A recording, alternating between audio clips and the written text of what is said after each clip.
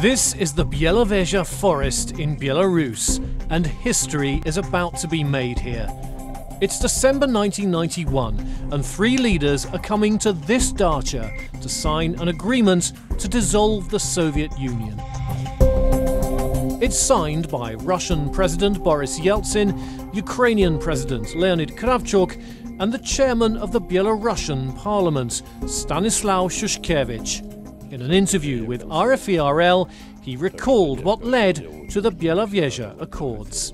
Союз распаўся без нас. Даволі давно перед нами, пасля Жывенскага путчу.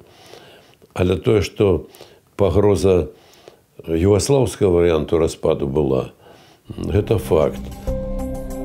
There had been demonstrations for independence in Belarus for months.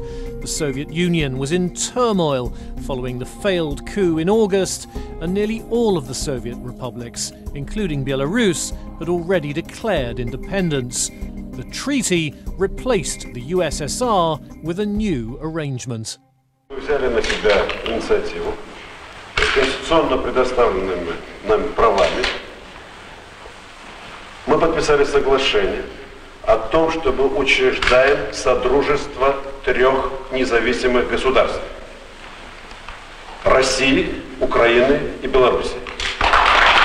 Within a few weeks, other Soviet republics joined the new Commonwealth, and the Soviet Union was dead. Shushkevich remained as leader of Belarus until 1994.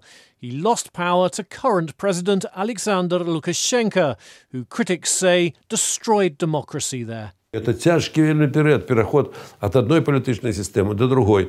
А выкарыстаць гэта, сказаць, што складанасці за новаўвядзенне, гэта вельмі проста. Для этого не трэба быць нават разумным чалавекам, можна быць такім, як Лукашенко, і сказаць, што это ўсё пагубілі дэмакраты.